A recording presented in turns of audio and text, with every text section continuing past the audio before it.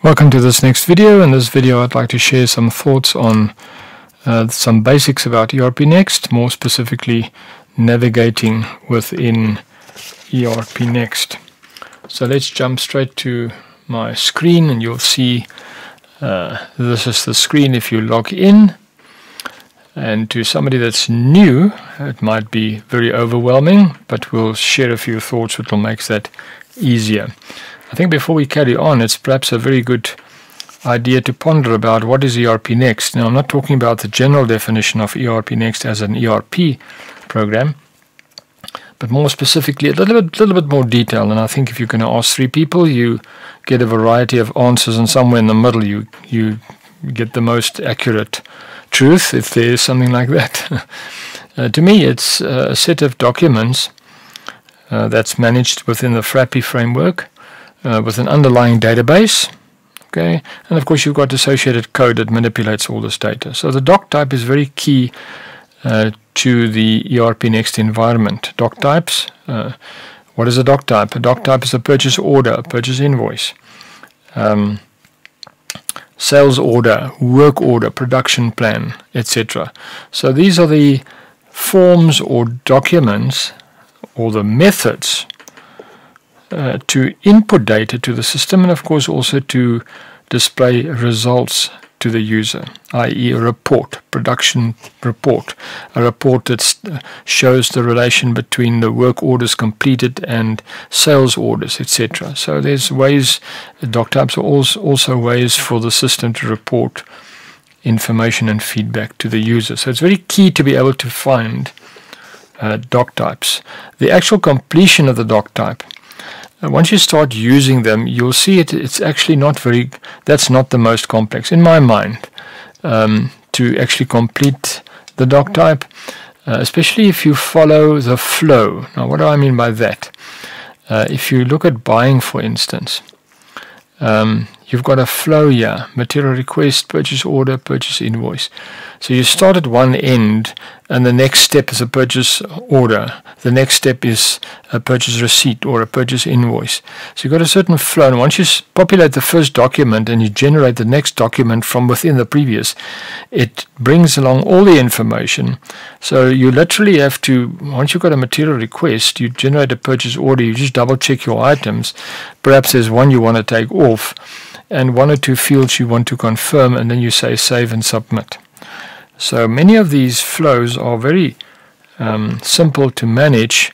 Obviously, you run through all the fields just to check that there isn't something that you need to modify or so on, but it's not a complex process.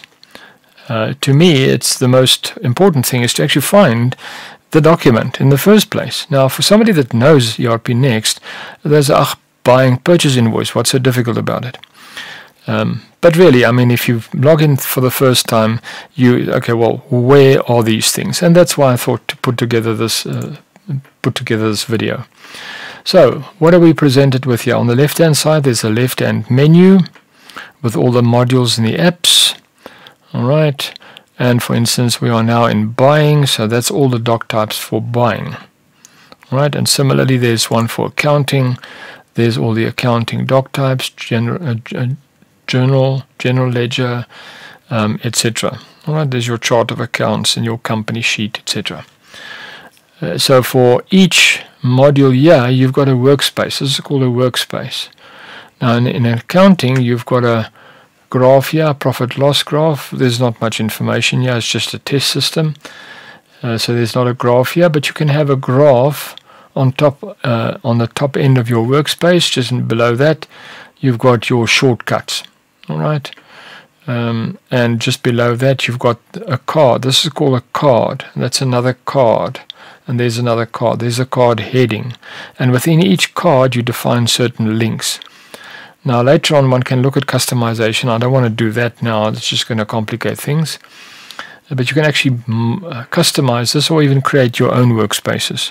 So you can go and create your own card and your links and stuff.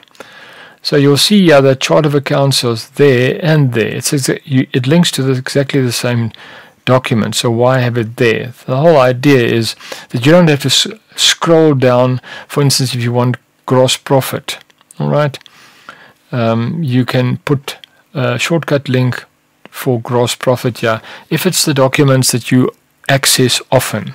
So I would suggest put a shortcut in for the documents that you access the most often. All right.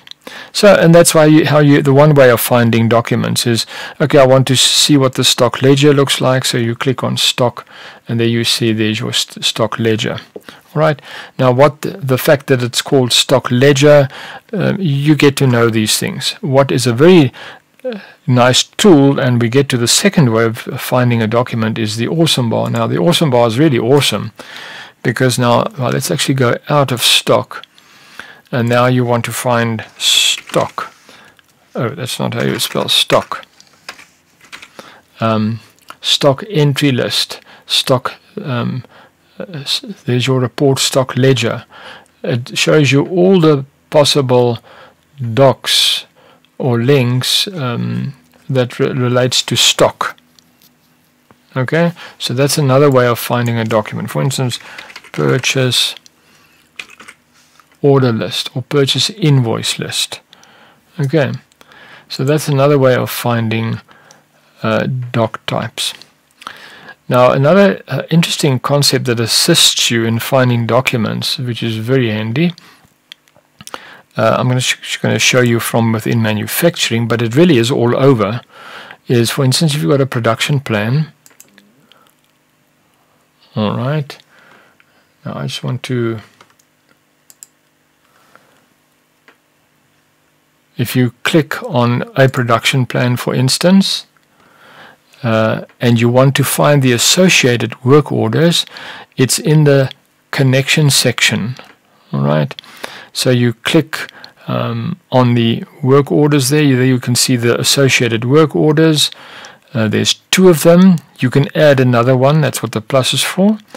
And there's no purchase orders related to this. Otherwise, there would have been a 1 or a 2 or a 3 if there were 1, 2, or 3 purchase orders related to this production plan. All right. So to simply jump to the correct work order, you just click on there, and it shows you only those 2 work orders. There's actually more work orders here, but it only shows those 2 work orders. And similarly, in the purchasing cycle, the sales cycle, if you go to sales order, you've got a connection section that shows all these links to any of these, to a large percentage of all these doc types. They've got a link or a connection panel that shows all these links. So it's easy. Once you're in at a material request, you can find the work order, you can find the job card. You don't actually have to go to manufacturing and then go to work order and search. Now the filter is still active here, but that's actually all the work orders here. Okay, so when we look at the video for searching for information, there is a way to actually, if you're confronted with all the work orders, to find a work order or a particular job card, work order for a particular job card, or whatever the case may be. There is a way of doing that. But keep in mind that with each document, there's a connection panel that you can click on the associated work orders. Or, for instance, a role permission. On the role profile configuration, you can see which users are linked to this role profile in the connection tab. All right, so that's another way of finding the associated documents to the particular document that you have open. All right, so that's in essence a few thoughts on navigating. Oh, another thing, of course, is if you click on the blue bar, I almost forgot I should have done this at the beginning.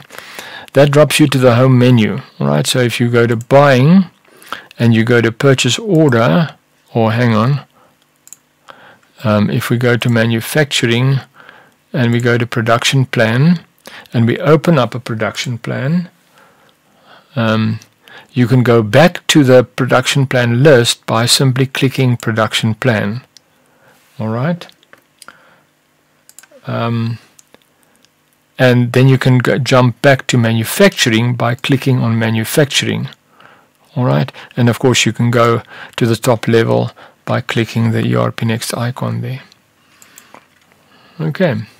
That's just a few few thoughts on navigating in ERPNext. Hope you found that helpful. Hope to see you in the next video.